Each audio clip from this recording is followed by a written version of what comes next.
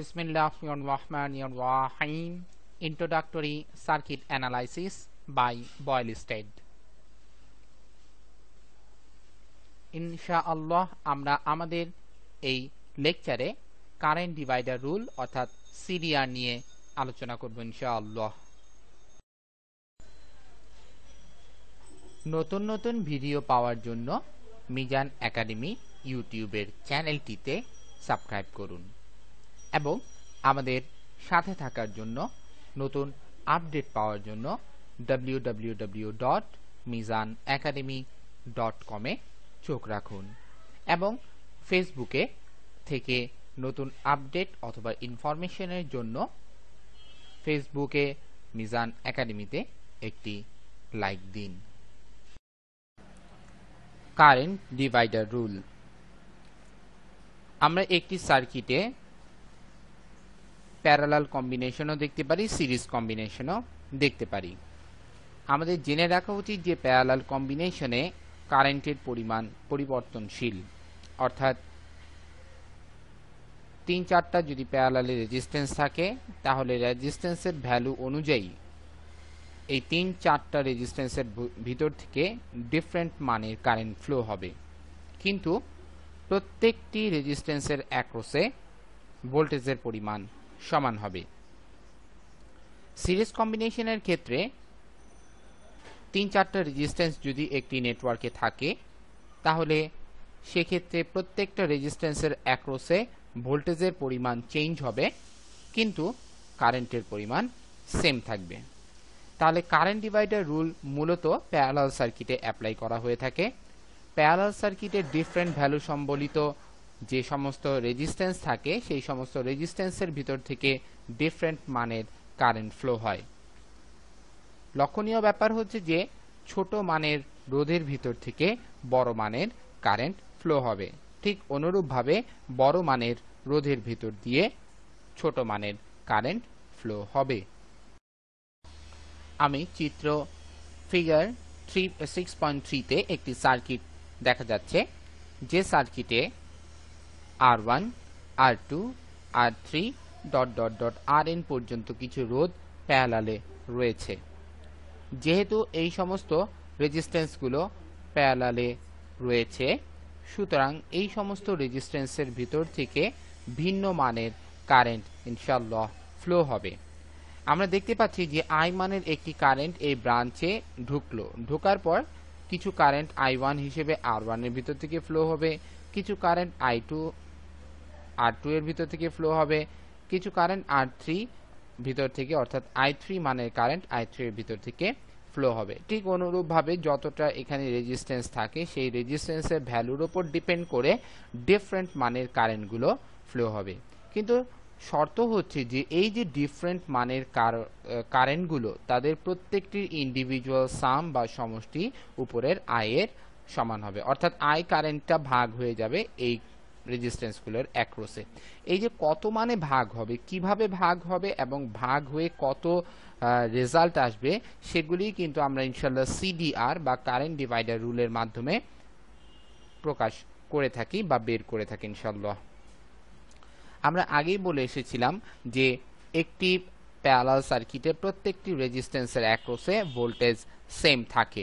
তাহলে আমরা নরমালি ভাবে পুরো সার্কিটটাকে যদি এই রেজিস্ট্যান্সগুলোর যদি আমি একটি তুল্য রোধ নির্ণয় করি তাহলে সেটা হবে RT, যেহেতু এরা সবাই প্যারালালে রয়েছে অর্থাৎ প্যারালালে কম্বিনেশন RT হবে। তাহলে আমরা যদি ওহমস ল অ্যাপ্লাই করতে চাই তাহলে আমরা নরমালি ভাবে লিখতে পারি V = I * RT, সেখান থেকে লেখা যায় I = V/RT। এখানে যে ভোল্টেজটা, এই ভোল্টেজটা কিন্তু হচ্ছে টোটাল সার্কিটের অ্যাক্রসে ভোল্টেজ, এবং আমি একটু আগে একটা কথা বললাম যে প্রত্যেকটা রেজিস্ট্যান্সের অ্যাক্রসে যে ভোল্টেজটা আমরা পাবো সেই ভোল্টেজের কোনো পরিবর্তন হবে না, অর্থাৎ এই সার্কিটের অ্যাক্রসে যে টোটাল ভোল্টেজ সেই ভোল্টেজটা এই রেজিস্ট্যান্সের অ্যাক্রসের ভোল্টেজের সমান হবে। সুতরাং টোটাল রেজিস্ট্যান্সের অ্যাক্রসে বা টোটাল সার্কিটের অ্যাক্রসে যদি ভোল্টেজ V হয় তাহলে এই R1 এর অ্যাক্রসেও ইনশাআল্লাহ ভোল্টেজ V হবে। সুতরাং আমরা I = V/RT এর জায়গায় V = আমরা যদি ধরে নেই যে কোনো একটি রেজিস্ট্যান্স, সেটাকে আমরা Rx নামকরণ করলাম। তার ভিতর থেকে যদি Ix কারেন্ট ফ্লো হয় তাহলে আমরা লিখতে পারি V ইকুয়াল Ix Rx। আমরা একটি উদাহরণ দিচ্ছি, যদি এই ভিটা সমান সমান R1 অ্যাক্রসে ধরি তাহলে এই Ix এর জায়গায় হবে I1, Rx এর জায়গায় হবে R1। যদি এটা 2 নাম্বার সার্কিটের ক্ষেত্রে অর্থাৎ 2 নাম্বার যদি আমার রেজিস্ট্যান্সের অ্যাক্রসে হয় তাহলে ইনশাআল্লাহ খেয়াল রাখতে হবে যে এই Ix এর জায়গায় I2 হবে, Rx এর জায়গায় R2 হবে, এবং নিচে কিন্তু টোটালি RT থাকবে, অর্থাৎ সেই RT যেটা হচ্ছে টোটাল রেজিস্ট্যান্সের কম্বিনেশন অর্থাৎ তুল্য রোধ যেটাকে আমরা বলে থাকি। তাহলে এখান থেকে ইনশাআল্লাহ আমরা যেভাবে Ix টা নির্ণয় করব সেটা হচ্ছে নরমালি ভাবে এখানে যদি আমরা গুণ দেই I ইনটু RT ইকুয়াল লেখা যায় Ix Rx। তাহলে Ix যদি চাই তাহলে IRT এর নিচে Rx টা ভাগ দিয়ে দিতে হবে, তাহলে Ix equal RT divided Rx into I। তাহলে আমরা বলতে পারি যে ভিন্ন মানের রোধগুলি যদি প্যারালাল কম্বিনেশনে থাকে তাহলে সেই ভিন্ন মানের প্রত্যেকটি রেজিস্ট্যান্সের অ্যাক্রসে যে ইন্ডিভিজুয়াল কারেন্ট হবে সেই ইন্ডিভিজুয়াল কারেন্টটার ভ্যালু আমরা ইনশাআল্লাহ এইভাবে বের করতে পারবো। যদি আমরা 3 অর্থাৎ R3 রেজিস্ট্যান্সের অ্যাক্রসে I3 বের করতে চাই তাহলে কিন্তু আমাকে এখানে লক্ষণীয় বা লক্ষ্য রাখতে হবে যে I3 ইকুয়াল RT। এই RT টা হচ্ছে টোটাল রেজিস্ট্যান্সের প্যারালাল কম্বিনেশনে যে তুল্য রোধ হবে সেটা ডিভাইডেড Rx, Rx টা হবে হচ্ছে R3 ইনটু হচ্ছে I টা হচ্ছে টোটাল কারেন্ট।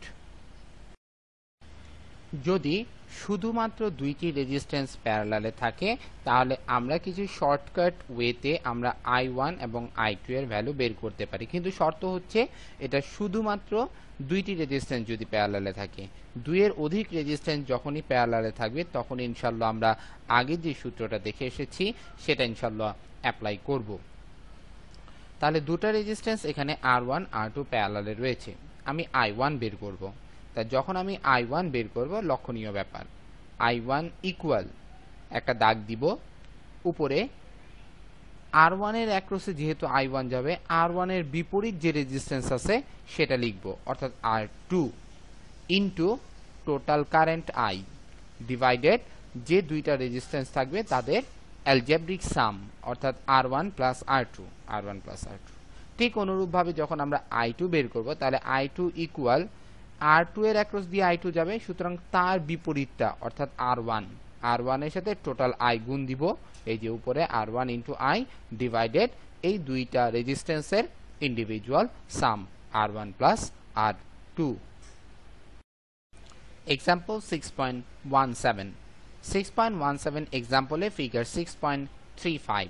এখানে আমরা দেখতে পাচ্ছি দুটি রেজিস্ট্যান্স রয়েছে, R1 যেটা হচ্ছে 4 কিলো ওহম, R2 যেটা হচ্ছে 8 কিলো ওহম, এবং এই দুইটা রেজিস্ট্যান্সের মধ্য দিয়ে টোটাল কারেন্ট ফ্লো হচ্ছে IS 6 অ্যাম্পিয়ার। আমাকে ইনশাআল্লাহ I2 বের করতে হবে। তাহলে যখন আমি I2 বের করব আমি দেখতেই পাচ্ছি চিত্রে I2 R2 রেজিস্ট্যান্সের ভিতর দিয়ে যাবে, তাহলে আমার সূত্র লিখতে হবে I2 ইকুয়াল R2 এর বিপরীত R1 into total current IS divided R1 plus R2, R1 into IS divided R1 plus R2। Just এখন ইনশাআল্লাহ আমরা ইন্ডিভিজুয়াল ভ্যালুগুলি বসিয়ে দিব। R1 এর ভ্যালু দেওয়া আছে 4 কিলো ওহম, বসালাম। IS এর ভ্যালু হচ্ছে 6 অ্যাম্পিয়ার, বসালাম। R1 এর ভ্যালুটা হচ্ছে 4 কিলো ওহম, বসালাম, এবং আলহামদুলিল্লাহ R2 এর ভ্যালুটা হচ্ছে 8 কিলো ওহম, সেটা আমরা ইনশাআল্লাহ এখানে বসিয়ে দিলাম। তারপর আফটার ক্যালকুলেশন করার পর আমাদের রেজাল্ট চলে আসবে হচ্ছে 2 অ্যাম্পিয়ার। সুতরাং I2 এর অ্যাক্রসে প্রবাহিত কারেন্ট হচ্ছে 2 অ্যাম্পিয়ার। এক্সাম্পল 6.18 এ আমরা তিনটি রোধ সম্বলিত একটি নেটওয়ার্ক দেখতে পাচ্ছি। এখানে কিন্তু দুইয়ের অধিক, এখানে কিন্তু আগে সূত্রটা অ্যাপ্লাই হবে না। এটার জন্য প্রথম আমরা যে সূত্রটা ইনশাআল্লাহ দেখে এসেছিলাম Ix equal RT divided Rx into total I, সেই সূত্রটা ইনশাআল্লাহ এখানে অ্যাপ্লাই করতে হবে। তাহলে প্রথম কথা হচ্ছে আমাকে ইনশাআল্লাহ RT নির্ণয় করতে হবে। তাহলে RT এখানে যেহেতু R1 R2 R3 সবাই প্যারালালে রয়েছে, সুতরাং আমাকে প্যারালালের সূত্র ইনশাআল্লাহ অ্যাপ্লাই করে আমাকে RT নির্ণয় করতে হবে। সুতরাং আমি লিখতে পারি 1/RT ইকুয়াল 1/R1 তার জায়গায় 6 ওহম প্লাস 1/R2 তার জায়গায় 24 ওহম প্লাস 1/R3 তার জায়গায় 48 ওহম। 1/6 ইকুয়াল রেজাল্ট আসে এত, 1/24 রেজাল্ট আসে এত, 1/48 রেজাল্ট আসে এত। লাস্টে কিন্তু এস রয়েছে, এই এসটা হচ্ছে ওহমটা উপরে উঠে গেলে ওহম ইনভার্স 1। ওহম ইনভার্স 1 মানে হচ্ছে রোধের বিপরীত অর্থাৎ কন্ডাক্টেন্স, যার একক হচ্ছে সিমেন্স। এই সিমেন্সগুলি হচ্ছে কন্ডাক্টেন্সের একক। তাহলে টোটালটাকে সাম করলে আমরা পাচ্ছি 0.2292 সিমেন্স। এটা কিন্তু 1/RT এর ভ্যালু, RT এর ভ্যালু না কিন্তু।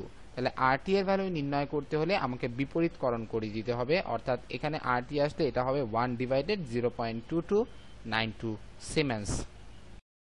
অতএব RT ইকুয়াল 1/0.2292 সিমেন্স ইকুয়াল লিখা যায় হচ্ছে 4.363 সিমেন্স উপরে উঠে গেলে সিমেন্স ইনভার্স 1, তার মানে হচ্ছে ওহম।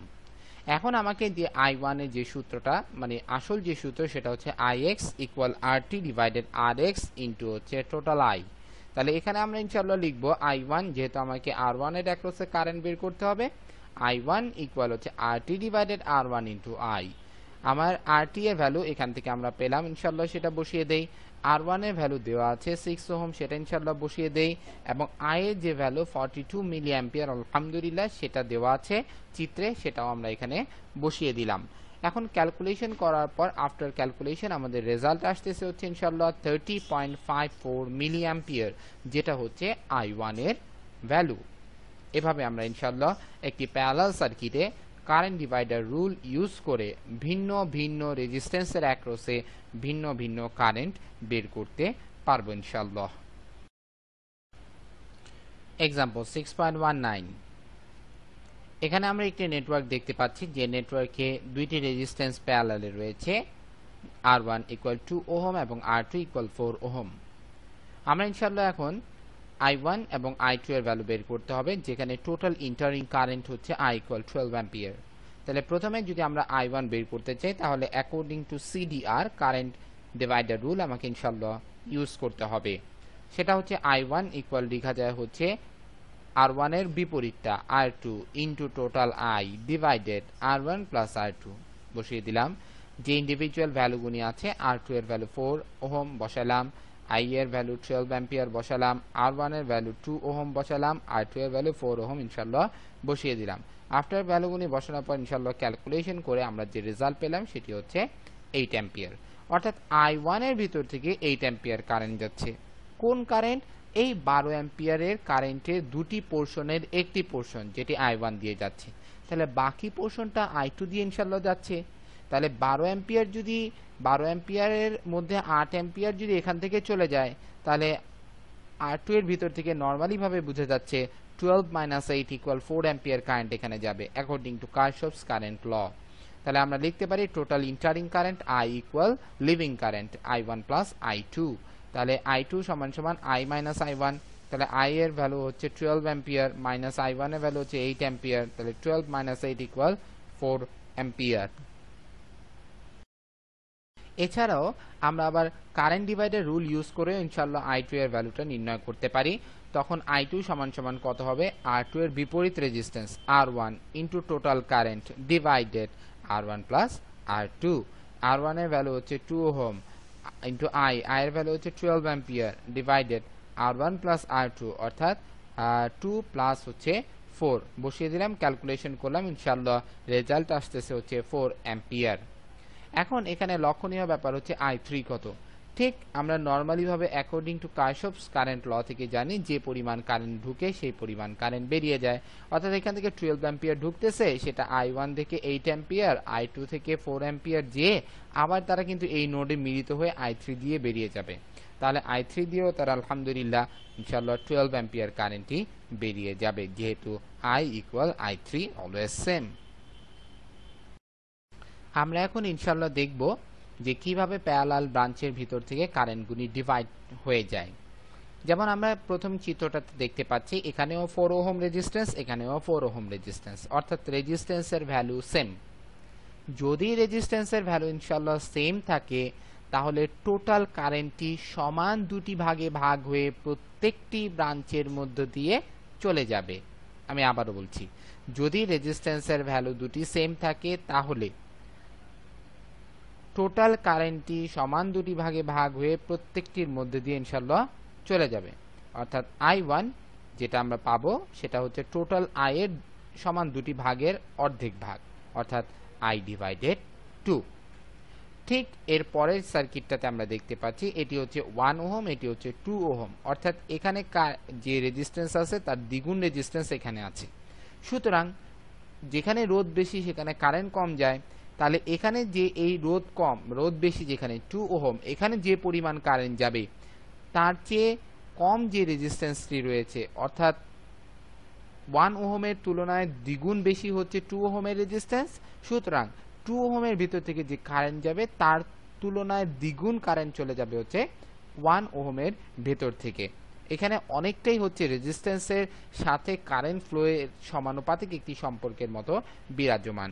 সুতরাং আমরা যদি আইটাকে বের করতে চাই তাহলে এখানে মোটামুটি দেখা যাচ্ছে যে এখানে দুইটা আই আর এখানে একটা আই, মোটামুটি তিনটা আই কিন্তু পাস করবে, অর্থাৎ 3i রেসপেক্টে 3i1 রেসপেক্টে পাস করবে। 3i1টা কোথা থেকে আমরা পাই? এই টোটাল আইটা ভাগ হয়ে কিন্তু 3i1 ফরম্যাটে চলে যায়। এখান থেকে 2i1 প্লাস হচ্ছে i1। তাহলে আমি যদি সুতরাং শুধুমাত্র ইনশাআল্লাহ i বের করতে চাই, i1 বের করতে চাই, তাহলে i1 ইকুয়াল কি লিখবো আমি? i/3। যেহেতু 3i1 ইকুয়াল i লেখা যায়, তাহলে i1 ইকুয়াল i/3। ঠিক অনুরূপভাবে পাশের চিত্রে যদি আমি লক্ষ্য করি তাহলে আমরা কি দেখব? এখানে দেখা যাচ্ছে যে এটি দ্বিগুণ, অর্থাৎ 2 ওহমের রেজিস্ট্যান্স 6 ওহমের রেজিস্ট্যান্স, অর্থাৎ 3 গুণ রোধ এখানে রয়েছে। 2 ওহমের ভেতর থেকে যে কারেন্ট ফ্লো হচ্ছে এবং 6 ওহমের ভেতর থেকে সেম কারেন্ট ফ্লো হবে না। যেহেতু 2 ওহমের 3 গুণ ওহম হচ্ছে রোধ হচ্ছে 6 ওহম, সুতরাং 6 ওহমের ভেতর থেকে যে কারেন্ট ফ্লো হবে তার 3 গুণ কারেন্ট 2 ওহমের ভেতর থেকে ফ্লো হবে।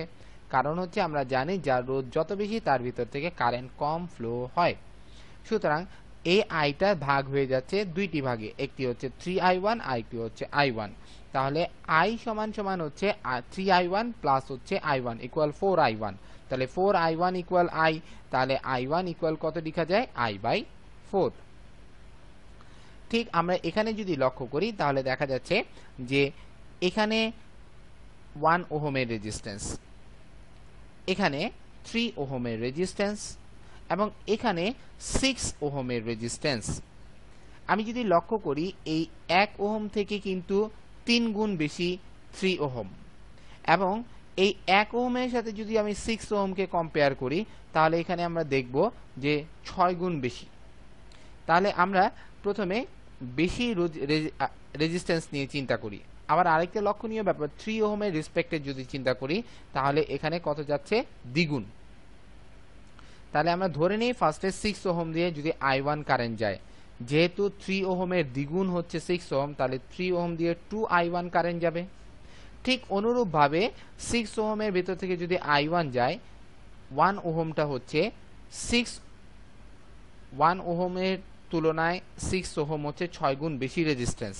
সুতরাং 6 ওহমের ভেতর থেকে যদি i1 কারেন্ট যায় তাহলে 1 ওহমের ভেতর থেকে 6 গুণ অর্থাৎ 6i কারেন্ট যাবে। কোন কারেন্ট? এই i কারেন্ট। তারা তিনটা ভাগে ভাগ হয়ে যাচ্ছে। কি কি ভাগ? 6i1, 2i1, i1। তাহলে 6i1 plus 2i1 plus i1 equal হচ্ছে 9i1। i ইকুয়াল 9i1, তাহলে i1 ইকুয়াল লেখা যায় i/9।